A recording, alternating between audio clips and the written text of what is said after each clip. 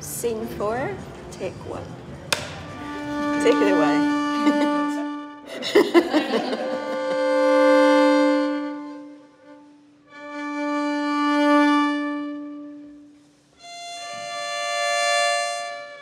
I'm Mary Little, and I am a visual artist. I make work solely with this material, so just artist canvas.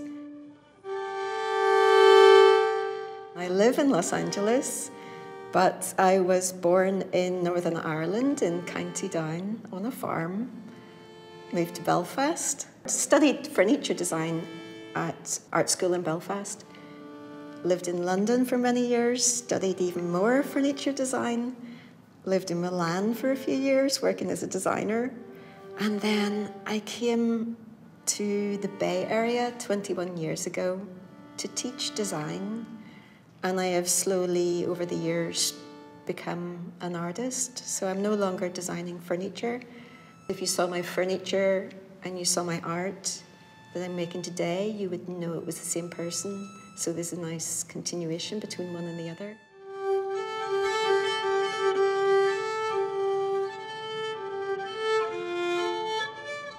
In 2014, I was living in Connecticut, designing and making furniture. I used to come back to the Bay Area and be so heartbroken that I had left California. So Peter, my husband, and I, we decided to move here. And I started to talk to furniture people in the business here in Los Angeles. And the general vibe was that my furniture wasn't design, it was more art. And I even had one friend in the furniture business repeatedly tell me, Mary, you're not a designer, you're an artist. Start to think about yourself as an artist. And I was really ready at that time in my life to make a change. So I took 6 months to get to know the galleries, also get to know interior designers, because they help place a lot of work and they know a lot about art. And I spent a lot of time in the studio experimenting with artist canvas. And within 6 months, I'd made a new body of work that was purely art. I'm in a live-work loft space with very high ceilings. So I put it on my walls and invited the 50 people that I knew in LA to come and see it. And I've continued from there. So I make 2 bodies of work a year. And it's always on a theme. This theme was double layers. Previous theme was lineage, and that related to the fact that one body of work leads to another, so there's an evolution, and that evolution is really important to me. So that's the way I work. I make 2 bodies of work a year, and engage with people as much as possible throughout that time, so I sell the work so I can continue to work, so that I can afford to have really beautiful spaces like this.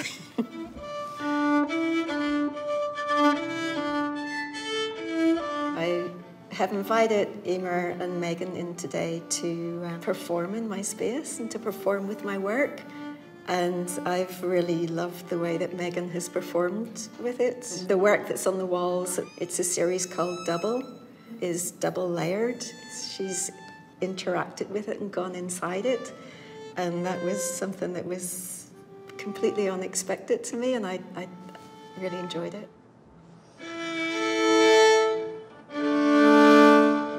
I grew up in the most beautiful part of the world, and even as a young child I knew it was really special. A lot of the land in Ireland is very soft. It's created by one of the ice ages retreating over the land, and as it retreats over the land, it wears the land away. So you'll see a lot of boulders, so big rounded rock forms. Some of the boulders are 20 feet high or more. And I grew up on the Ards Peninsula, which is a peninsula that's 3 miles wide.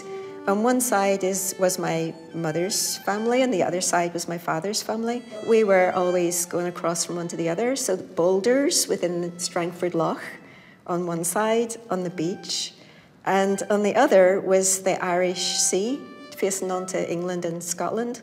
And that was long, long sandy beaches, just beautiful sandy beaches that we would play in the summer. There's just a really gentle, soft sensibility to the landscape, and that's what comes out in my work. The thing that comes from Southern California is the coloring, muted, soft colors where you could go out into the desert and look at maybe 12 inches by 12 inches. It doesn't look colorful, but when you look at it for any length of time, you just see so many minute little different colors within it. And that's something that I love in Southern California. 2016, my mum died, and she lived just outside of Belfast. And I was going backwards and forwards a few times just in the last years of her life. And eventually my mother died in January 2016. And I cleared out her apartment. And one of the things I found was a little gift bag. And inside the gift bag was a baby-size Aran sweater. So in America, an Aran sweater would be called cable knit. But in Ireland and Scotland, it's an Aran sweater, A-R-A-N. My mother knit every single day of her life until maybe the last 2 weeks. So just constant click, click, click, click was the soundscape of my growing up. So I found this little baby sweater with a little bit of pink along the back. She would always put a little bit of coloured wool on the back to tell people what was the back and what was the front. And I brought it home thinking I'll send it to the first great niece or nephew that is born, and I did that. But I had it for a couple of years, and I was in bed one night looking at the Aran, and I was looking at my work on the wall in the background, and a penny dropped, and it's just so shocking to me that I didn't see it before, but I could see the connection between my work and my mum's work. So my mum was working with unbleached wool, Aran wool, making functional little sweaters with relief patterns that were traditional. I'm working with unbleached cotton, and I'm cutting it and sewing it together to make relief. And mine is non-traditional. It's on the wall. It doesn't have a practical function. And there's just such a strong connection that I was sort of so excited when I saw it, but I was just shocked that I hadn't seen it earlier. And I've always wondered if my mum saw it, because she always took a lot of interest in what I was doing. She would have been too humble to say, "Your work's just like mine." She wouldn't have done that. Yeah, so I did a series. Immediately after that, I did a series called the Aran series, which was making 6 pieces, 60 inches by 60, so 5 foot by 5. And they all had multiple scale of relief within them. So some of my work will just have one scale of relief or one pattern throughout the whole thing. With this, I purposely made 3 at least scales of relief pattern within them to honor the Aran sweater concept. And I named all 6 of them after female women in her family. So I named one after her, Betty. There's Betty, Marion, and Jane, Ivy, and Sissy. And there must be one other. There's another. The work that's on the walls at this moment in time is double layered. And I've really loved the way that Megan has performed with it.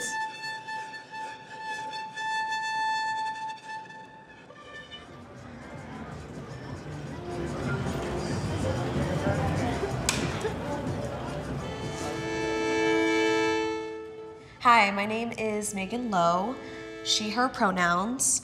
I am a dancer, choreographer, performer, aerialist, singer-songwriter, filmmaker, teacher, and administrator of Chinese and Irish descent, primarily making dance art in the San Francisco Bay Area, which is situated on Ramaytush Ohlone lands.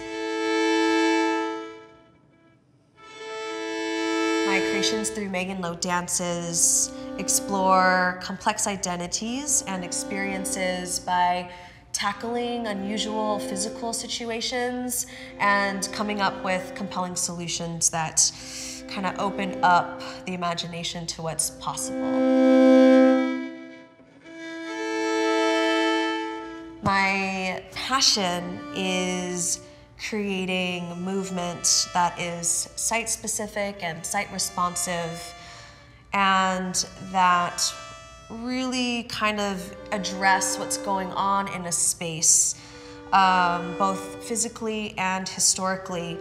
I love climbing and falling and folding into floors and walls and windows, stairs, ladders, ledges, edges, and bodies, really kind of exploring the laws of physics. I grew up here for the first 18 years of my life in Los Angeles County. Since then, I've been living in the San Francisco Bay Area, very much immersed in the dance community there, but I'm also constantly coming back to LA to visit family.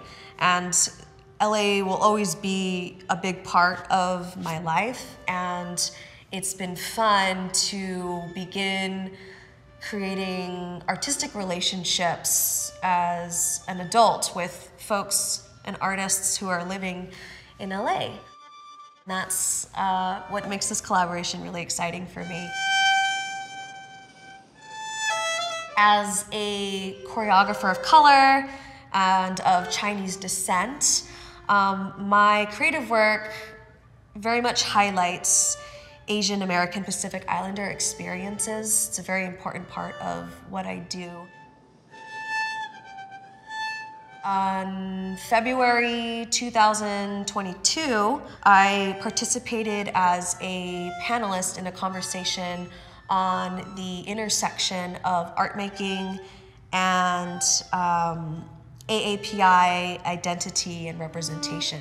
In positive response to the stances I took as a Chinese-Irish artist, I was reached out to by the Irish consulate to start a discussion on the intersections of the Irish diaspora here in the US and AAPI communities. I really love making new connections with artists, and I'm really grateful that Shifra and the Consulate General of Ireland brought me together with such fabulous artists, musician Emer and fabric sculptor Mary, to have this kind of spontaneous collaboration.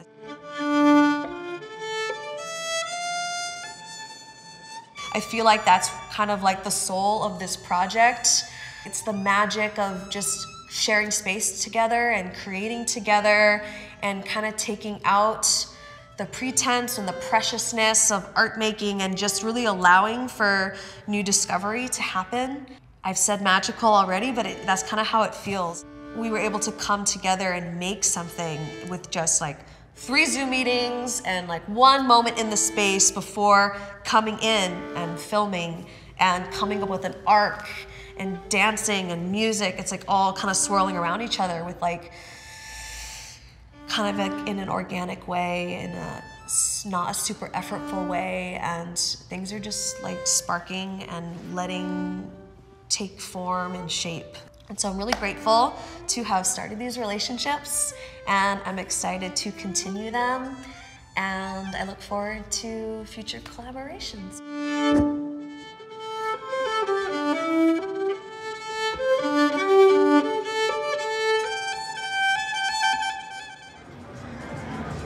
Rolling camera 7.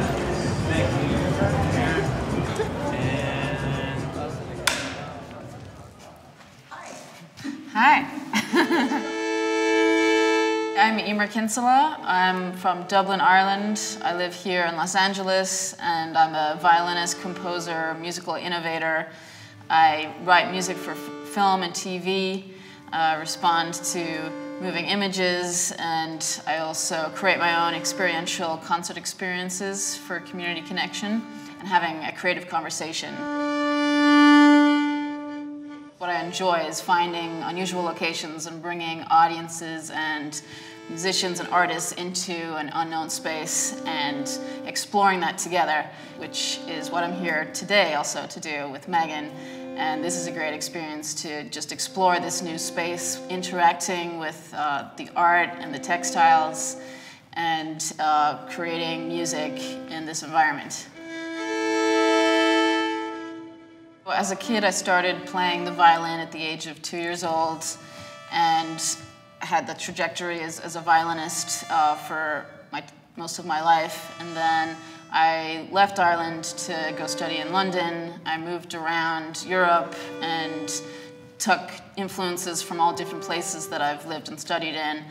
And I found myself in Vienna, which is a great city for music. And there I started a brand new master's in arts as urban innovation.